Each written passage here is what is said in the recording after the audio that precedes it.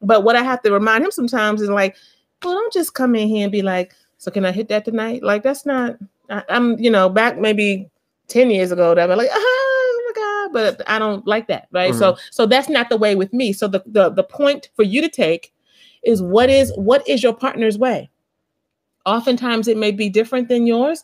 In some ways it may be similar, but figure that out. And even if it stretches you and makes you uncomfortable, show up for them that way. Mhm. Because the way that it's requiring you to show up is probably where you need to grow anyway. Because maybe it makes you have to come outside of your comfort zone and say stuff you wouldn't normally say and kind of, just be out there. You're being seen.